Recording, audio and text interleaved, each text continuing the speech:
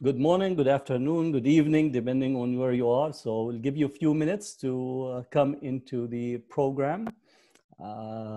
This is part of a series of conversations that started back in May, actually in March, when COVID-19 became a reality. We tried to get a way for us to continue to communicate, to engage, to provide a context to the world that we are both experiencing and living.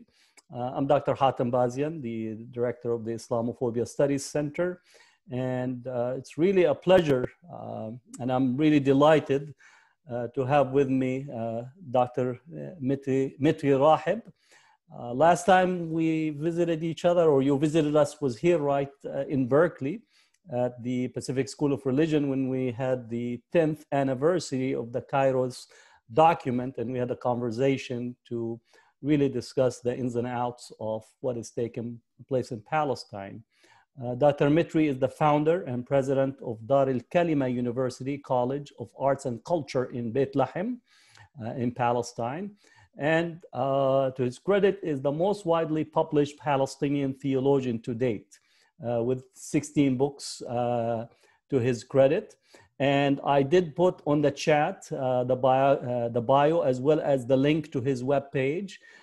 It's very important for me as an academic, as a person that works and deals with Palestine, that the voices of Palestinians are centered. We are often spoken about, but not spoken to, one, and not allowed actually to speak in our own voice. My often description is that we are in a theater piece about our own lives, and we're supporting actors in our own lives, that our role is to come in, bring the tea, and exit, and then everybody continues the conversation about us in general. So this is part of the conversation that's really to center Palestinian voices in the really the breadth of contributions. I know in the West, we know the works of Edward Said, Abu Lughod, Lisa Hajjar, and others. And this is really a pleasure for me to have Mitri with me. So welcome, Mitri, and marhaba, kayf al-hal, and welcome to our conversation. Thank you, Hatem. It's really a pleasure to be with you this evening. Maybe just give us a short biography of who you are, how you grew up, both in terms of your family background, but also academically and in terms of your training. Yeah, I mean, I was born in Bethlehem and grew up here. I did my studies, all my studies actually in Germany. And I finished there my doctorate in 1987. Came back to Palestine 6 months before the first Intifada started. I came back thinking that I'm coming back with all the answers to the questions of my people. And the first Intifada just taught me that, I mean, these Western answers don't fit the questions people in Palestine have. So I really had to learn to listen to our people during the first Intifada, because all the clashes at that time, demonstrations were happening around our church and parsonage. So we were in the middle, downtown Bethlehem, where everything was happening. And actually this helped me to start doing contextual theology. Mm-hmm. So what does really Christian theology mean in the Palestinian context? I mean, when you have every Sunday to climb up the pulpit, I became senior pastor of Christmas Lutheran Church. When you have to climb up the pulpit every Sunday to preach, and your people are under siege, under oppression, you cannot do it the way this ivory tower theology does. And so that was really the beginning of this journey towards contextual theology, post-colonial theology, decolonial theology. From theology, I moved also to action. Action meaning I felt we had to create institutions that empower our people.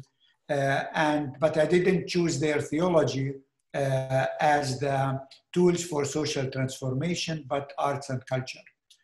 Because I think arts and culture provide a very important platform for the whole Palestinian people to come together.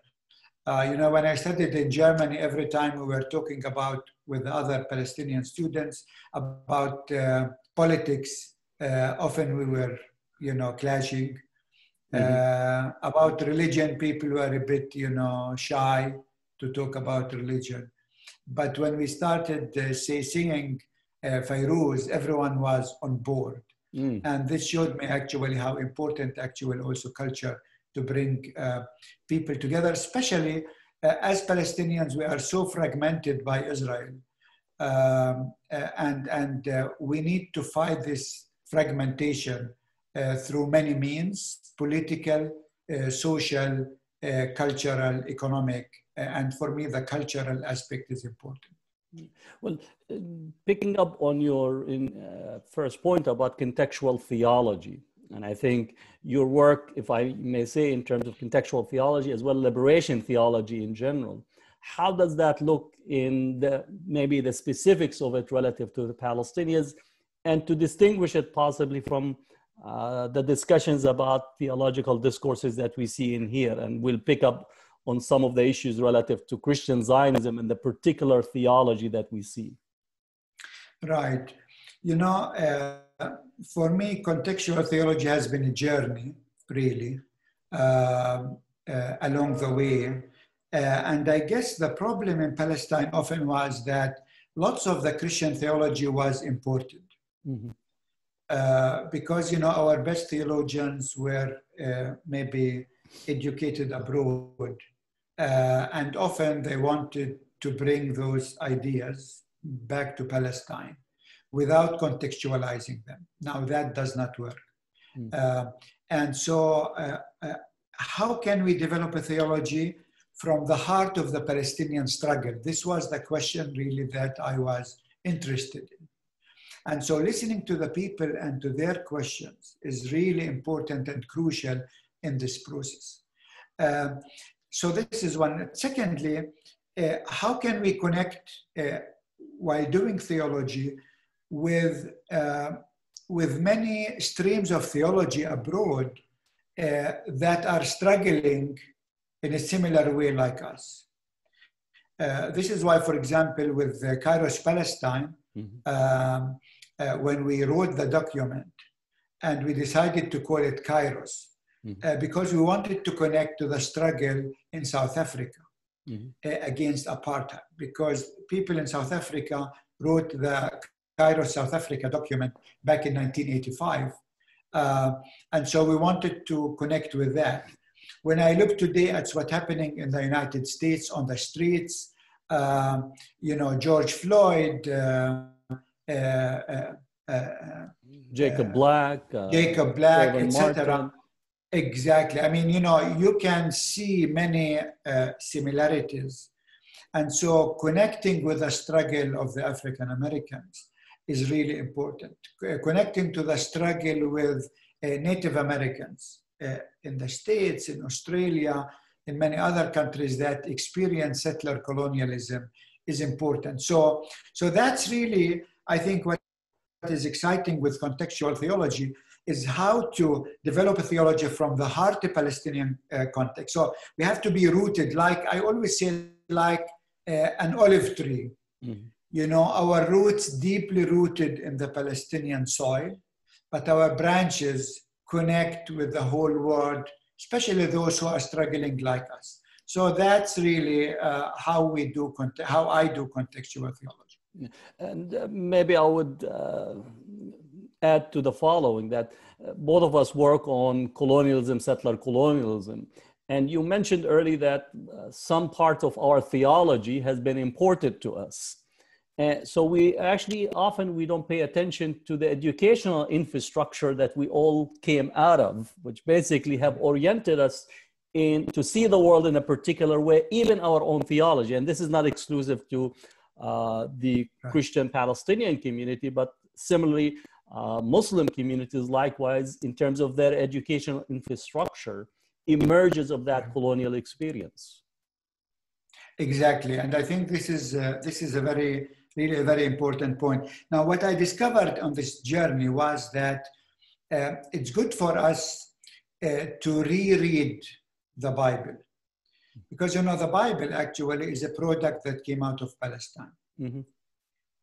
And most of the text of the Bible, actually, if not all of them, were written in context of oppression.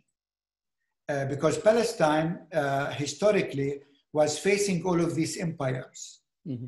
I mean, from the first Assyrian Empire, all the way to the Israeli American Empire today.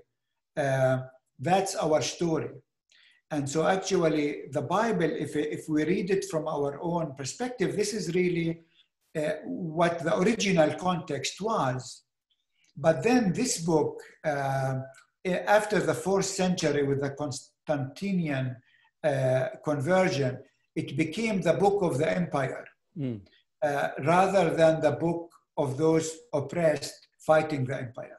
So how can we reclaim that original story and history, which is, again, the Bible really was written in the context of Palestine, not in the context of, Jesus always, I say, was born in Bethlehem, Palestine, not Bethlehem, Pennsylvania. Mm-hmm. And so we have to read it in that context. I do always often mention that we have what you call imperial religion, where the text is taking place and is adopted by empire, versus the religion and the text of the people, where Jesus, Moses, Muhammad were walking with the people, rather than being in the court of empire as public relations, religious officers of empire. Exactly. These are أنبياء البلاط بنسميهم بالعربي, the prophets of the, not sure what's in English. In German, it's Hofpropheten. So, the prophets of the court. Exactly, yeah. So, yeah. Maybe we could right now shift a little bit in relations to what is taking place on Palestine on the ground today. I know that the Christian community in the West Bank is really unable to visit its religious sites in Jerusalem on any regular basis, but the restrictions in general that is there. So how living under occupation and under structures that really cuts out the Palestinians from one another, from different towns. I know for a fact that people maybe in Nablus have not been able to visit Bethlehem just because of the difficulty, or somebody actually born in the West Bank not actually visiting any of the important sites, without even speaking about the 1948 area. Right. This is actually part of a settler colonial project, which takes more and more land and confine the indigenous people in something like reservations. So if you look today actually at the map of the West Bank and Gaza, it looks very much like a piece of a Swiss cheese, where basically Israel gets the cheese and the Palestinians are pushed in the holes. And so leaving the hole become a struggle in itself. So Bethlehem in itself is this kind of a hole within the cheese. So if you want to go to Jerusalem, we need a permit. Mm-hmm. If we want to go to Hebron in the south, we have to go through Israeli settlements, Israeli checkpoints. If we want to go to Jericho, we have to go through Israeli checkpoints. If we want to go to Ramallah, we have to go through checkpoints. So this is the shrinking space that we are experiencing. And the idea behind it is to take as much land as possible, either de facto, which is happening all the time, or de jure, which is the idea behind the annexation. And so we feel squeezed more and more and more and more. And the aim of this actually is to push Palestinians out for them to say life is unbearable. Let's look for other opportunities to reach and to unleash our full potential. I mean, if you look at Gaza, and we have started a training center in Gaza a year ago. I mean, Gaza is the largest open air prison in the world. Everything is polluted, you know, the sea, the air, the underground water aquifer. And according to international experts, life already in 2020 in Gaza is unlivable. And so you make life so easy so that everyone in Gaza think, you know, how can I get out and never come back? And this is part of settler colonialism, because the difference between settler colonialism and colonialism as such is that settler colonialism wants to replace the indigenous people and kick them out. So because in the settler colonial mentality, the settlers are there to stay, but the indigenous people are there to go. And so, you know, our people, Christian, Muslims, feel all of these restrictions. Even if we want to go, you know, on Holy Week to Jerusalem to pray, it is a struggle. And often, you know, maybe one person is getting a permit from the family, his brother or sister are not getting. And so you create, you know, all of these, you know, all of these measures just to make the life of people miserable.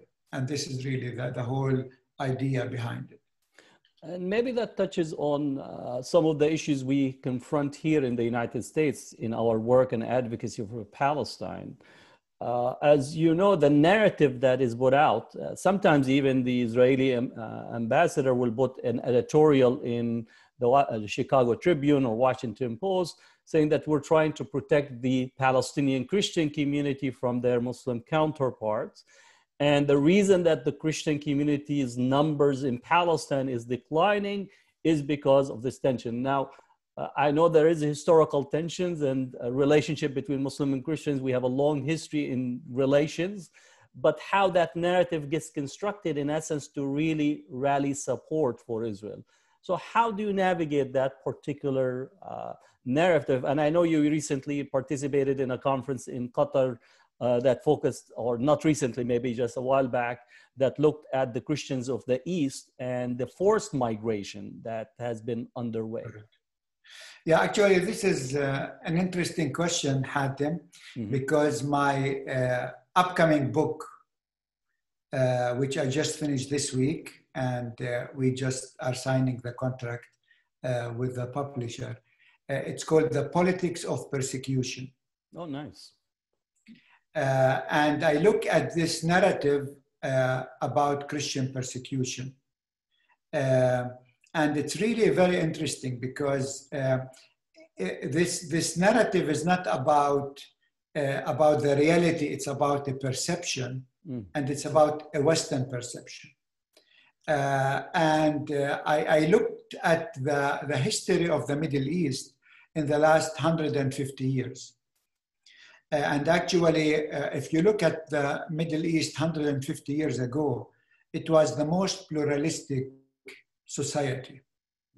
I mean, in the Ottoman Empire, over 25% of the population were Christians, ethnically diverse. But the Muslim community itself is also very diverse. Sure. And this idea of Christian persecution actually started as a narrative in the middle of 19th century as a way for Western empires to interfere in what is happening in the Middle East. And so this became the narrative.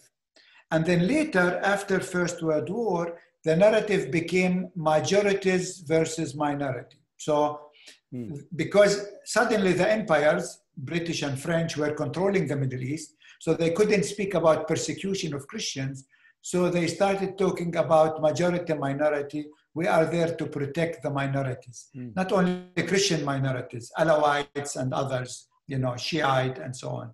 And now actually with President Trump and Vice President Pence, we saw that this narrative is coming back vehemently. You know, you hear conferences, large conferences about protecting the persecuted Christians, defending the persecuted Christians. And this is part of actually a Western, very conservative, populist agenda that utilizes and instrumentalizes the Christians of the Middle East for their own, not for our own sake, but for the sake of the Christian right, basically, and the Christian politicians.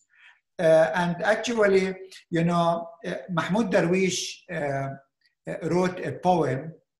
The title was They Love Me Dead. And he was talking actually about some of the Arab countries who always like to see the Palestinians as martyrs. And he's saying they like me dead so that they can evangelize me. And what I'm saying is that this Western Christian Zionist movement, they like to have the Christians of the Middle East persecuted so that they can evangelize us. And we, I think when you started this evening, you said something very important. You know, we cannot tolerate anymore anybody to speak on our behalf. We have to speak on our own behalf, and we have to develop our own narrative. And we have to tell our own story as we see it. And the time for Britain or France or the US to have mandate over us because we are not ready to be in control is over. And this is, I think, part of what we are trying to do, is really to resist this attempt to victimize us, to minoritize us, and to utilize us for their own political ends. Well, the notion that the indigenous, the colonized subject is unable to practice and enter into self-governance, into democracy, into participatory, and therefore they still have to be trained on how to do it. And often, again, the trainer that comes is not interested in your liberation, your taking control of your life, your society, your resources in particular. And maybe that gets us into the whole process of the annexation. And if you comment about the recent United Arab Emirates-Israel deal, because it's been posited that this stopped Israel annexation. So what's your view of this current annexation and then the United Arab Emirates-Israel deal, and how are you viewing it? Yeah, very important question. I mean, the annexation is happening de facto on daily basis. I mean, Israel is confiscating land on daily basis, demolishing houses around Jerusalem on daily basis, building and expanding settlements on daily basis. So the de facto annexation is going on. For the time being, the de jure annexation was frozen, I don't think for long. And I think the idea, you know, behind this, I mean, even call it the Abraham Accord, is disgusting. Because you are trying actually to package something that has, you know, nothing to do with the Bible, to package it in a biblical language of Abraham and, you know, the Abrahamic religions, and Islam and Judaism are coming together, etc. I guess the idea behind it was, first of all, the timing of it has to do with the problems that Netanyahu and Trump were facing. So was to give them a boost. That is one. Secondly, it is right now we see a process of reorganizing the Middle East. You know, the empires and the US and others will always talk about the new Middle East. Mm-hmm. And I guess I see this as part of the new Middle East that they are trying to reorganize. But the third important point, I think, and this is where we need you, Hatem, mm-hmm. You know, for the last 20 years, we have been fighting Christian Zionism. Mm-hmm. Now, the Christian Zionists are actually creating Islamic Zionists mm-hmm. using some religious figures in Saudi Arabia and the Gulf region, you know, to say, you know, why bother? I mean, it's written in the Quran that, you know, this land belonged to the Jewish people, and so we have to have peace, etc.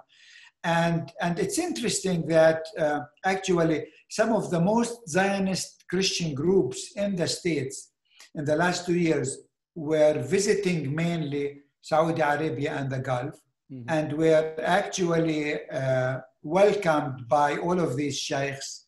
And so you could see that connection being fought. For me, this is another imperial project, this time utilizing Islam as a tool for normalization. Well, that's precisely one of the points that I wanted to raise later on, because we are experiencing not only in the Muslim world, but also here in the United States, the recruitment of Muslim figures. We have a program that's run by the Shalom Hartman Institute. It's called Muslim Leadership Initiative, that takes especially Muslim figures outside of the Arab Palestinian community in particular on these fully paid trips and a whole year engagement to see Israel through American Zionist Jewish eyes, and then begin to have a discourse to blame the Palestinian and you. So we're having this experience here in the United States, and we're also having the experience in the Muslim world, Saudi Arabia, United Arab Emirates. The process of normalization, it is to silence the Palestinians, one, but also to have the almost the blaming the victim for the fact that they are being victimized. So I think you're accurate to say that this is one of the new territories. Maybe there was something under the table being done before in terms of these coordination, but now it's out in the public and it's being recruited in various parts. Right. And I think this is why we need to together to work on you know, dismantling this narrative and exposing it to what it really is. Let me maybe get into the question of the Kairos document and to really highlight the particular parts of it, because it's the 13 different Palestinian churches and leadership that put out this document. And I think it's very important for us to build on the significance of it and to highlight what are the really key features of it that people need to be aware and how to mobilize it. I know the Presbyterians have written almost a study guide of how to take the Kairos document. And I think it's a very important piece to both study, and I'm speaking to my Muslim brothers and sisters who are listening, but also those outside of the Muslim community, that this is an important piece of contribution to the struggle for Palestine. So just give us almost a history of it, but also how to mobilize it in an effective way for us. Yeah, thank you. You know, I mean, this document started really as a process like 2007, because at that time we felt, you know, there was no movement on the Palestinian question. We felt that we tried negotiation, it didn't work. We tried, you know, armed resistance, it didn't work. And we were really searching like for a third road, if you want, a third option. And we felt as Christians, we have to tell our to say a word about it. Especially that we felt at that time the world was slowly neglecting our story and our oppression. People were moving into other issues. And so a group of Christian leaders came together from different denominations. And this is the first time that we had people all the way, like from the Greek Orthodox to the Baptist, you know, with Lutheran, Anglicans, Roman Catholic, Greek Catholics, Armenian. I mean, everyone came together. And we wanted really to tell our story and to address it to our people, to the Christians in Palestine in the first place, but to the Christian of the world in a second.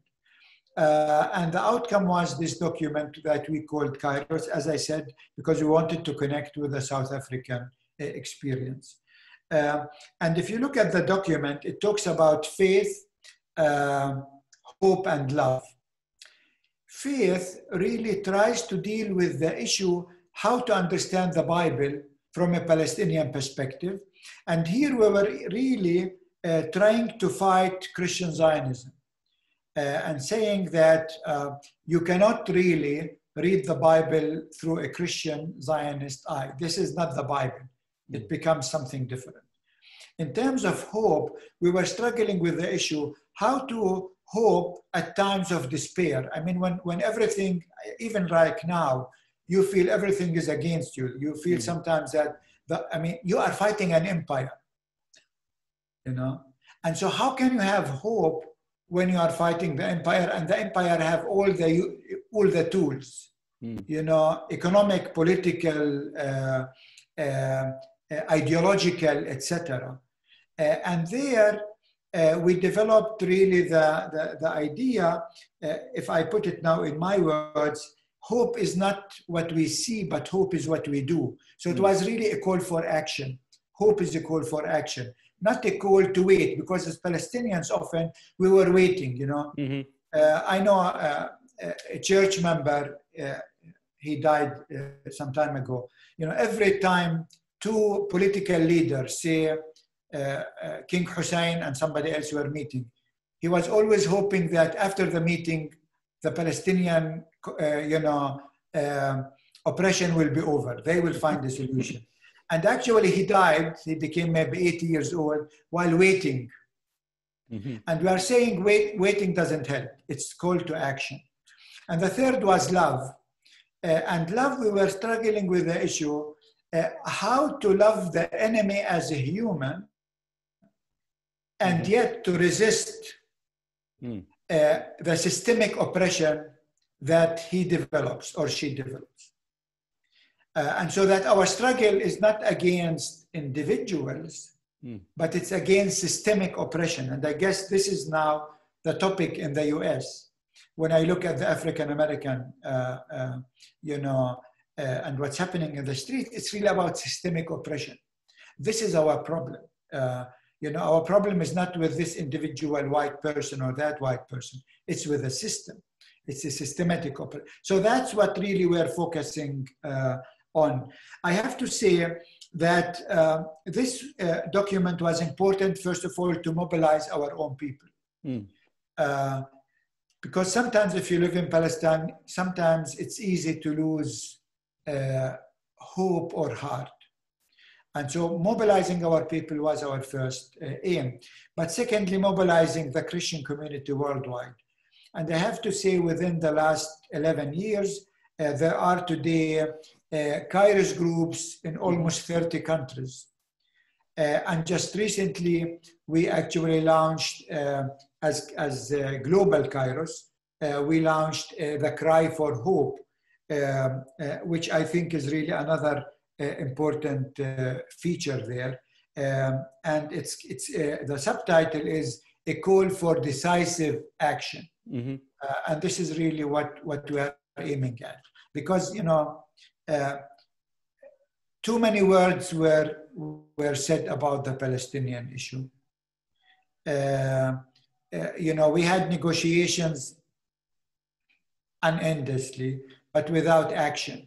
And what we really need is a decisive action.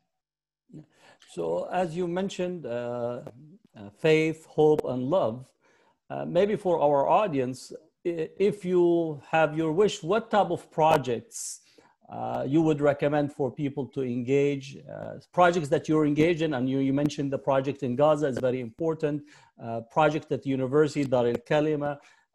Mention some of those projects and programs, maybe also Palestine as well as outside of Palestine. I know some of our audience are engaged in all types of social justice movements, some churches, some Muslim organizations, student organizations.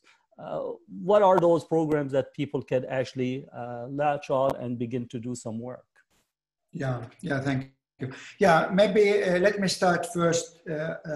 What can people like in the US maybe do? And I think awareness is important, because there are different,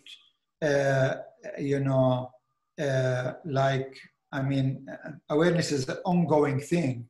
And I think working on the narrative awareness is important because all the time, Christian Zionists, the Israel lobby, the religious right or the political rights, they are trying to take us to a terrain that is really totally, it's a tactic just to avoid the real questions. Mm-hmm. So you don't talk anymore about what's happening in Palestine, the real issues, the real suffering, the annexation, the colonization, etc. But you start talking about, replacement theology or about, the violence of the Palestinian.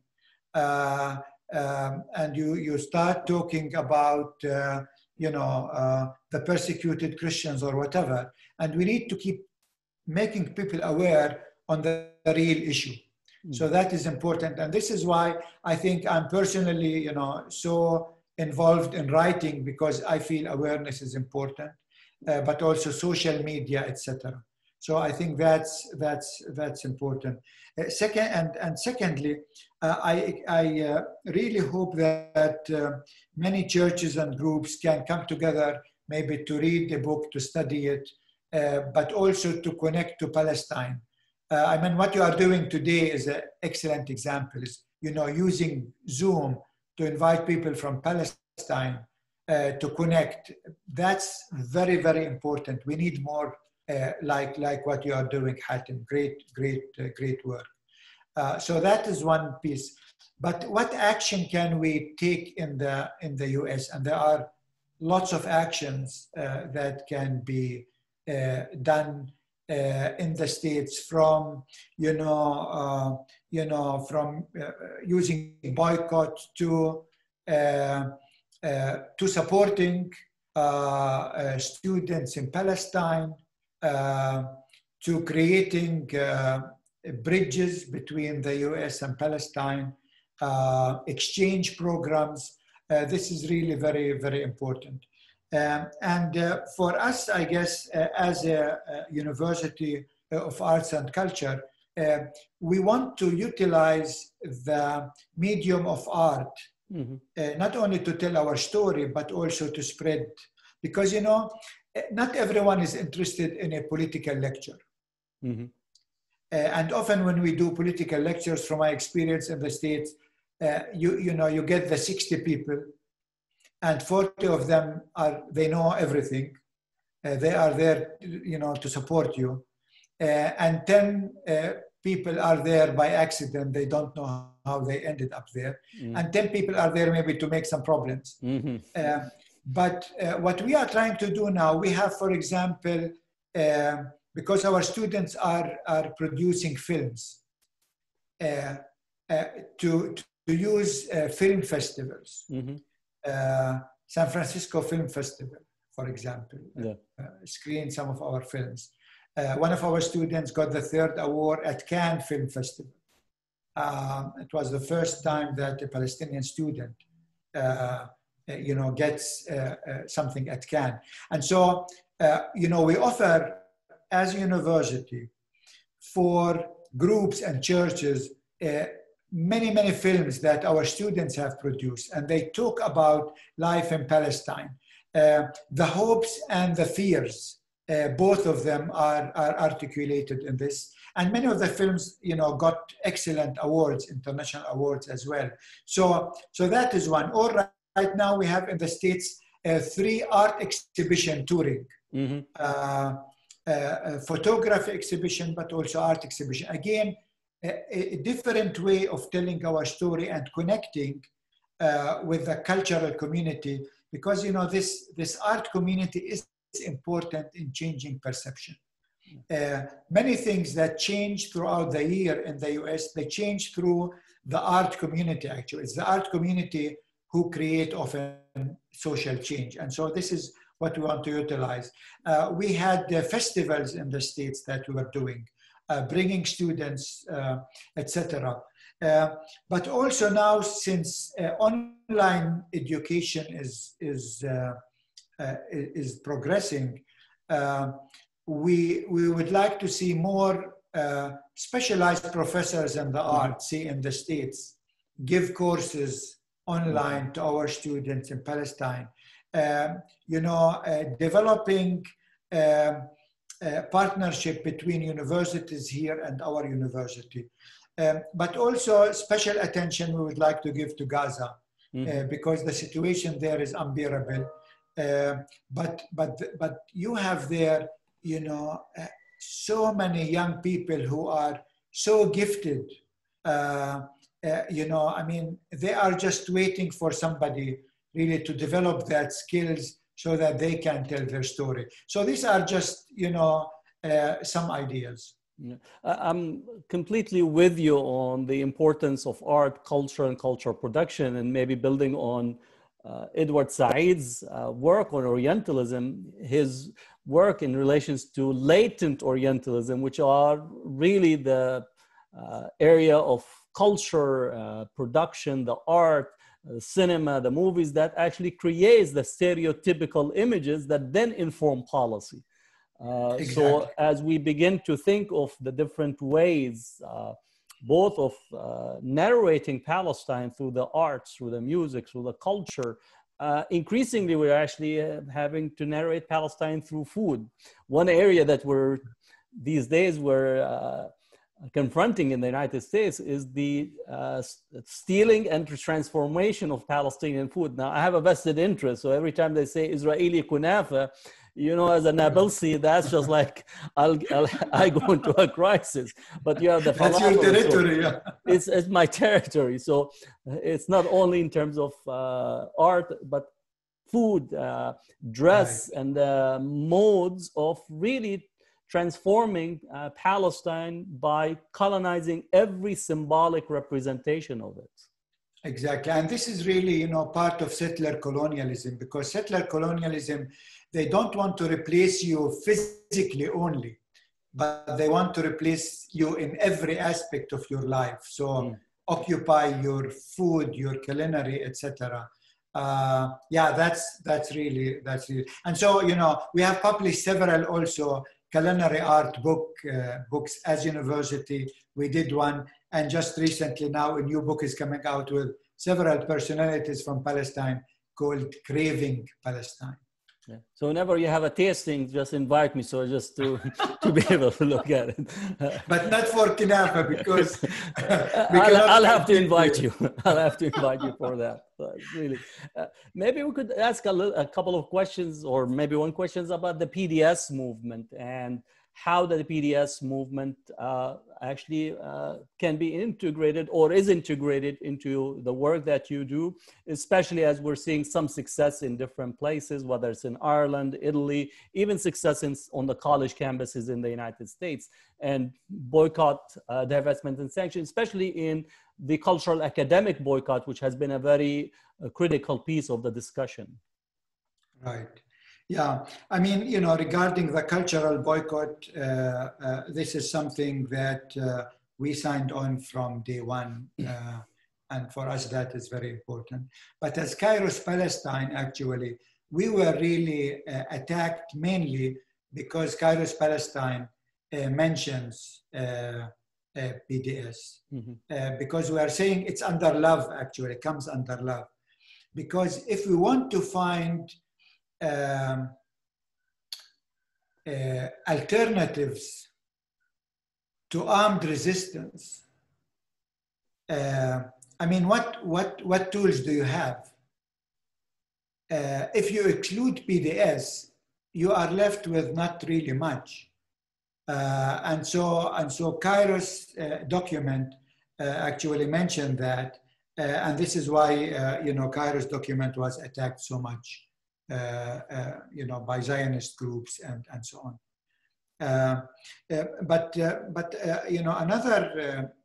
Another it's linked to that. Why is culture important? Because it has to do with your own identity.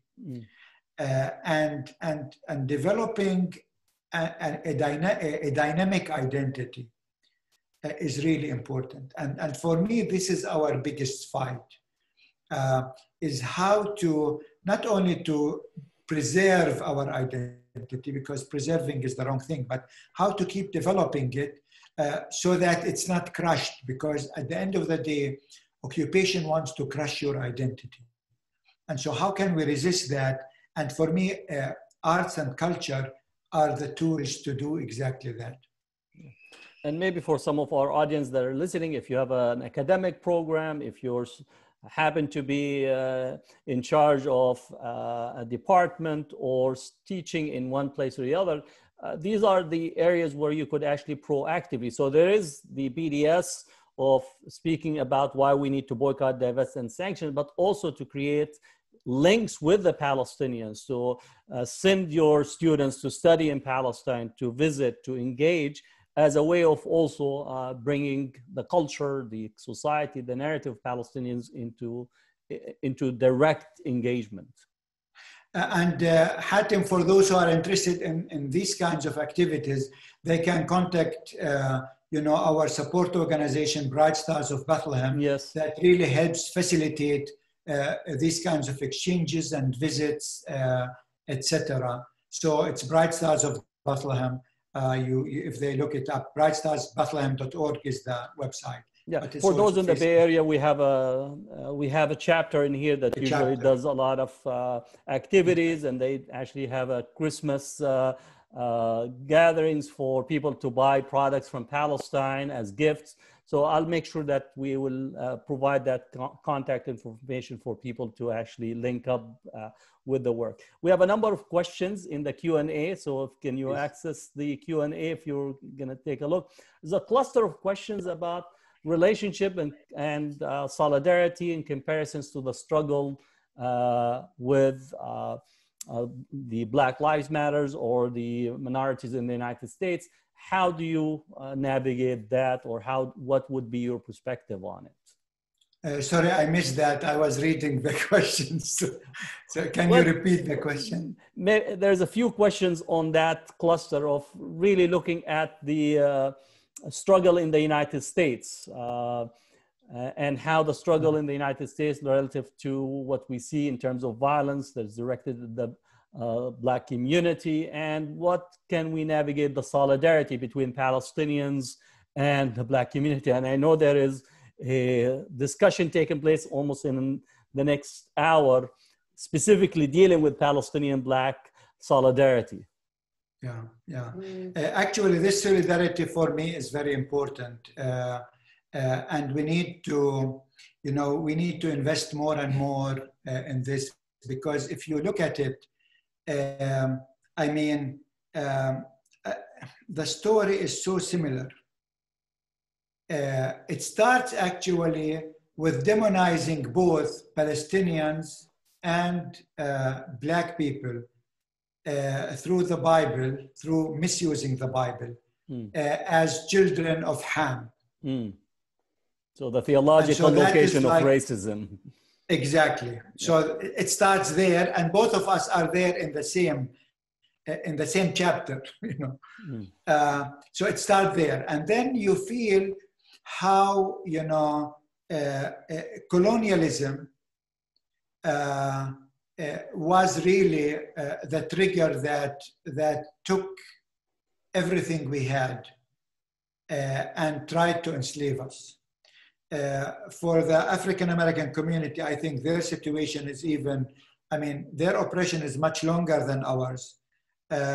Unfortunately, we always talk about the Holocaust, but we never talk about the plight of the African American. We don't talk about the plight of the Native American, because that is, I mean, the world didn't really do anything to compensate for what they have been going through. But also, if you look at how the neighborhoods of the African American were conceived, and how they were put in those places that were not the prime land, but really the places with less resources. You can see the assembly between what's happening in the West Bank today, you know, and the Trump plan actually, and what's happening to the African American community. It's interesting you mentioned that, because today is the anniversary of the March on Washington by MLK. Right. But MLK in his later years, especially 67 and 68, in his speech, The Three Evils of Society, Militarism, Materialism, and Racism, he spoke of the condition of the Black person in relation to the internal colonial. So he actually looked at the conditions of the Black community from the lens of experiencing internal colonization. And here the similarity in terms of looking at how the structure within inner city communities really follows the same type of topography of settler colonialism and colonialism in general. Exactly. And I think, you know, settler colonialism is really another important factor that brings us together, because when you talk about secular colonialism, there are two other important features of settler colonialism. It's not only taking the land, replacing the people, etc., but one which is really important is demonizing the indigenous. So the indigenous, or the Blacks in this case, are the violent, are the terrorists. But the state terrorism, nobody talks about it. So you demonize them, and through that, you get the right to oppress them more. And the other important aspect of settler colonialism is a policing state, because to keep that oppression, the settler colonial, they have to develop a policing state. And this is unfortunately what you see happening in Israel. And unfortunately now many police stations in the US were asking Israeli police officers to come and teach them. And so I think this is part, that's part of the other connection that is happening there. Yeah, we have the ADL and the AJC and some of the major Zionist organizations promote the training program for local police to go to train on violence and how to counter violence in Israel. So it becomes the go-to place, not only in terms of police, but also the whole notion of the war on terrorism, that Israel becomes the go-to experts on that field. Right. And, if you think of George Floyd and one day later, Halak in Jerusalem, very similar story that is happening on a daily basis, where the life of the individual Palestinian or African-American is almost worthless. If one Israeli is killed, that will be in the news everywhere. But now you need maybe 20 Palestinians to be killed to get notice of it. So that is part of that ideology. I would like to thank Ruth Nilsson. She put us the link for Bright Stars of Bethlehem.org, so it's available in the Q&A, so make sure to access it. Gregory asked the question, could we hear more about Islamic Zionism in light of the Israeli-UAE agreement? So if you want to expand on the emergence and the development and really what take place. Increasingly, we're going to see some tours that are coming to use the visitation to Al-Aqsa Mosque as a form of normalization. Exactly. Yeah. Actually, I wrote about Islamic Zionism, I started talking about it 2 or 3 years ago. and people were attacking me. They thought this is just not the time to talk about it. It's not important, etc. I remember last year I was in Brazil, and I met with the ambassadors of the Gulf region and Saudi Arabia and so on. And they asked me to speak, and they wanted me to speak about Christian Zionism, which I did.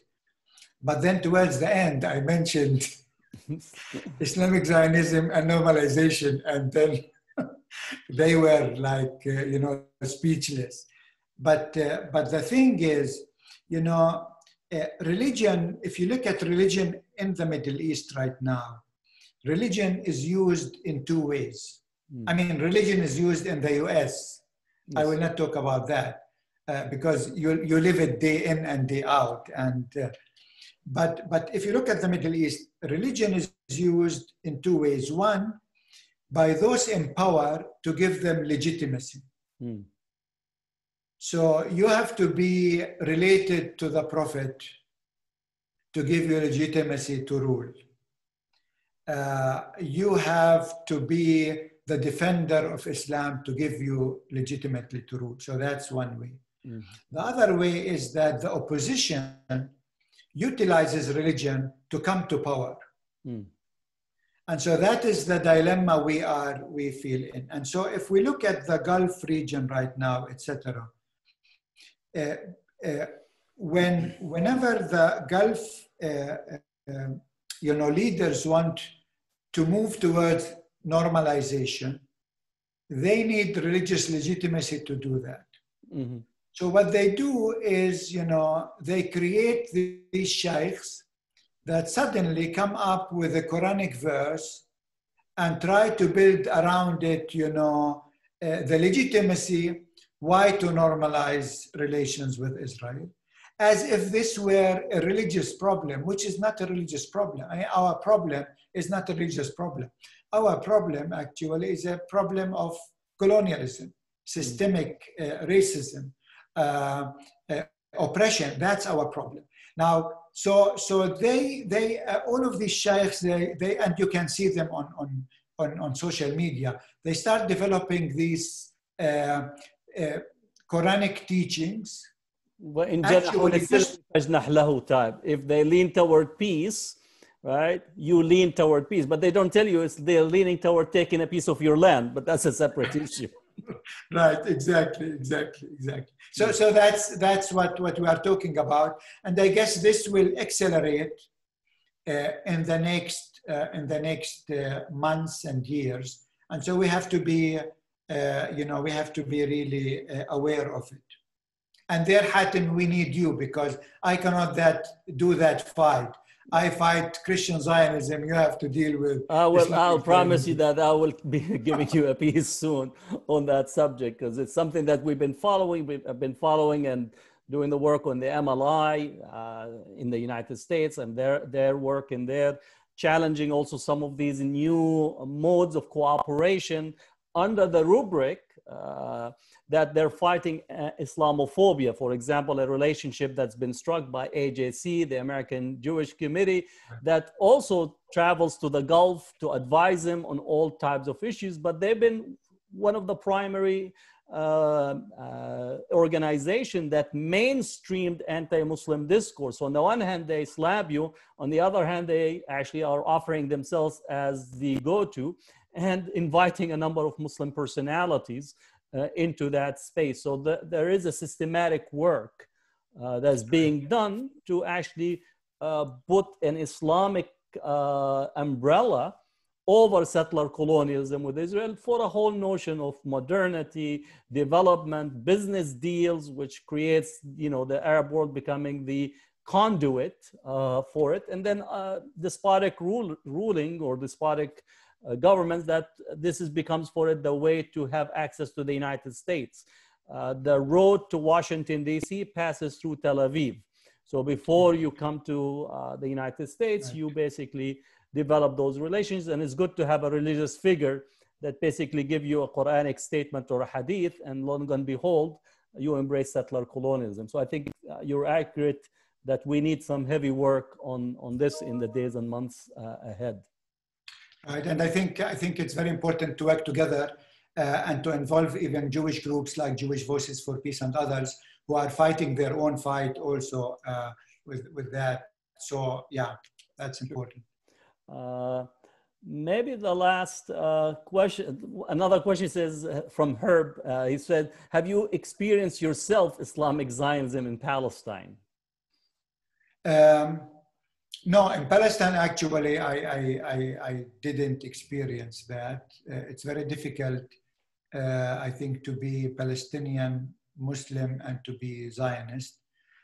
Although I wouldn't be totally surprised if a few people like that will emerge. Because I know within the Christian Palestinian community, we have some of those people that emerged in the last few years, especially in Galilee and others, because again, you know, you have churches from Texas, for example, investing heavily in Nazareth, you know, creating there a seminary to train people with this kind of Christian Zionism. So I wouldn't be surprised to see that developing sometimes in Palestine, because again, there is this huge imperial machinery that wants to produce these kinds of people. One of the last questions is actually touches on your speaking about the cultural production, and Palestinian says there is not enough cultural reporting in the region at the moment. As a graduate student journalist, an aspiring foreign correspondent, what are some sources I can use to begin bringing more attention to cultural, music, artistic, and religious movement like Kairos in Palestine? How can I combat the systematic colonization that allows for the Western religious system that are accelerating this process? So maybe some guidance. Yeah, I mean, actually, you know, for example, our friend, he can maybe start with one of the books that we published. My colleague at the university, Hatem Bazian, published a book about Palestinian art that gives like an overview of the development of Palestinian art in the last 50 years. But another thing is, I mean, today, I mean, if we look at the film, I mean, Palestinian films are making it all the way to, you know, the most prestigious, you know, awards. In fact, right now, one of the Palestinian films is running for such an award. And so, I mean, there is, I mean, today it's not like 10 years or 20 years ago. The Palestinian art is becoming really more and more visible. And if, I mean, just contact us and I can put you in contact with people who can really help you there a bit more with very concrete ideas. But Palestine is I mean, culture is so lively, is developing in a way that I see this very important transformation happening right now in music, in film, in visual art, but also in other fields. Yeah. I know locally here in the Bay Area we have Aswat, which is actually having an online Palestinian concert, and I will share that as well. That they try as much as possible to bring the culture and music and so on into the spaces that otherwise would not have that representation. So I think that's very important. There are maybe two other, just quickly, yes. You know, or three, we as university, we launched a competition in painting. Mm-hmm. We call it Ismail Shammout Award. Mm-hmm. Ismail Shammout was one of the most famous, maybe Palestinian artists. And so if people look that on Facebook, they will see actually right now, the next competition is taking place and we will announce it in a month's time. We created an award in photography under the name of Karima Aboud. Karima Aboud was the first female photographer in the whole Arab world. She was born in Bethlehem. She started her career already in 1920. I don't think at that time there were even female photographer in the US. So if you look up Karima Aboud, you will find this competition. And we started also a Bethlehem Student Film Festival, asking students throughout the world to send, their films to Palestine. This year, we got over 3,300 films from over 70 countries. So the student festival is becoming important. And for us, it's important to reach students while they are studying so that they can connect with Palestine. If we have students in film, please look up this festival and send for the next year, next April, your films. Yeah. One area that, again, if the individuals who asked the question, for me, I had a student that did their honor thesis on reading the walls, especially the art that's on the wall and the cartoons, the writing is also documenting the various periods. For example, as the George Floyd's murder took place, you had a mural that came out on the wall when the Pope visited Bethlehem in Palestine. You also had a whole art that is there. So this is a way for actually reading Palestinian, narrating Palestinian history through both challenging the wall, but also transforming how we see the wall without actually looking at also Bansky's work that is so critical. Hatem, one important thing actually, we are proud that as university, we were the first group to paint on the wall, 2003.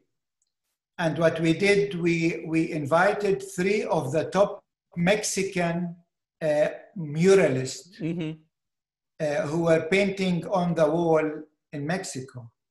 That was still very small, etc. We invited them to Palestine. They spent 2 weeks with us, 2003. And they did like over 10 huge murals. And this is how the whole process actually started. So we were there at the beginning and we wrote about it.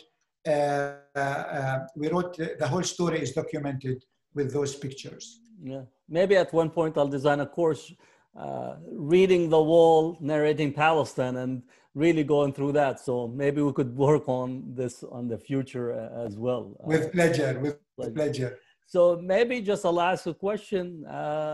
What gives you hope and what's next in your work? Yeah, what gives me hope is looking at our students and seeing the transformation that is happening there.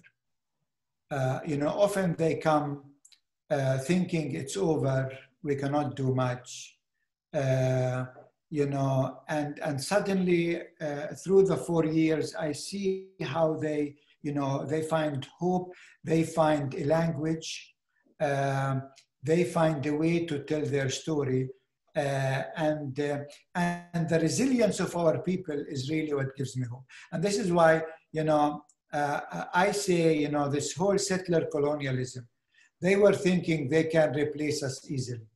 Today, there are 6.5 million Palestinians in historic Palestine that are resilient, and they learned the lesson from the Nakba. They are not going to go away. And the other thing is we have 6.5 million Palestinians in the diaspora. And Hatem, you are the best example for that. I mean, whenever I meet, these Palestinians in the diaspora today, they are much different than 30 years ago. 30 years ago, they were very, very cautious. They didn't want to engage in politics. Today, if I look at, and I said that just in my lecture at Chautauqua 3 days ago, if I see, for example, all the groups for Palestinians, for students for justice in Palestine at the universities in the US. I mean, I'm so proud because this is often the second, third, fourth generation of students, who are just not giving up. They are very well educated. They are articulate. You know, my daughter happened to chair one of those groups in St. Olaf a few years ago. So, you know, I feel proud, and this gives me hope that, you know, okay, our struggle is long because we are fighting an empire, but at the end of the day, you know, and this is the lesson I learned being a theologian. You know, if you look at our history in Palestine, we have all of these empires. They came, none of them was able to stay forever. Sometimes it took up to 400 years, the longest.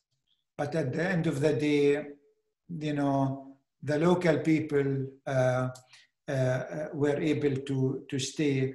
And this is why in one of my books, I talk about the saying of Jesus, blessed are the meek, they will inhabit the land. Because often we think this is nonsense because it's the empire, it's the settlers who inherit the land.